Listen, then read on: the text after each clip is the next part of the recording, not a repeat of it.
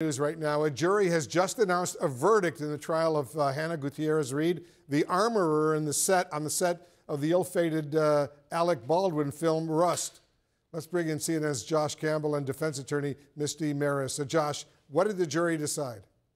Wolf, this verdict came very quickly. The jury deliberating for only about 2.5 hours today after closing arguments, ultimately rendering a verdict just moments ago. Hannah Gutierrez-Reed, who was the armorer on the set of the movie when cinematographer Halyna Hutchins was killed, is now guilty of involuntary manslaughter. Now, she was originally charged by prosecutors with a second charge of tampering with evidence. This jury deciding that she was not guilty of tampering with evidence. But again, the breaking news here, the armorer has been charged with involuntary manslaughter.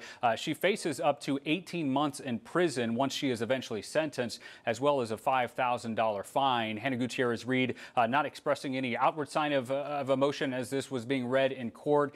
She was led away by Santa Fe County Sheriff's deputies just a short time ago, remanded into the custody of the state. Now, this trial had gone on for about 10 days, the jury hearing from 37 different witnesses.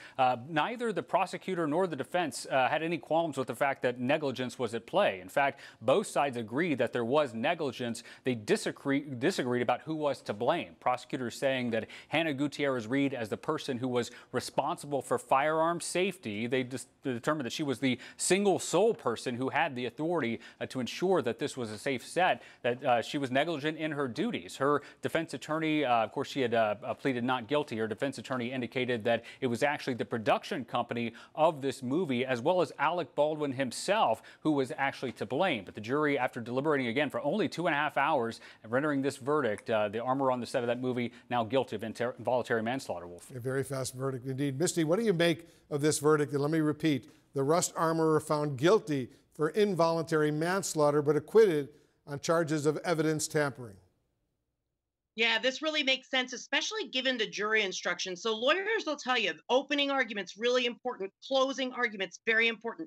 Jury instructions may be the most critical. So the jury instructions said that the jury could find her guilty if they found that she either A, did not or accidentally loaded the real bullets into the gun instead of the dummy bullets, or that she failed to adequately check those bullets, failed to adequately inspect those bullets. And so under the circumstances, not surprised to see the jury come back with a guilty, because clearly, had she inspected the bullets, they would not have been in the gun. They would have been removed.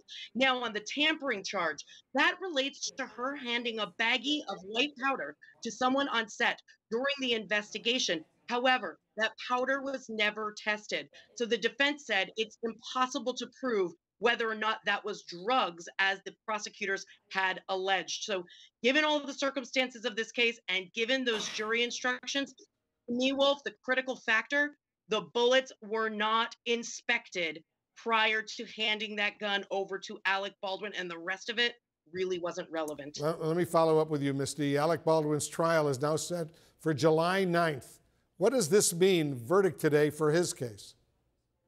So this verdict is very positive for his case. This means that somebody has been held legally, criminally culpable for the death of Halyna Hutchins. He's going to say that in his particular case, it's not foreseeable. Foreseeability is the critical element here. It wasn't foreseeable that the armorer, the person who is responsible for the safety, maintenance, and care of the firearm and the ammunition, it was not foreseeable that there would be a real bullet in that gun. And Wolf, his defense team had been in the courtroom, and today during closing arguments, the prosecutors made a statement during their rebuttal argument where they said it's expected that the actor is going to go off book. It's expected that the actor might mishandle a firearm. That's all for the purposes of convicting Hannah Gutierrez-Reed, but they had a fine line to toe.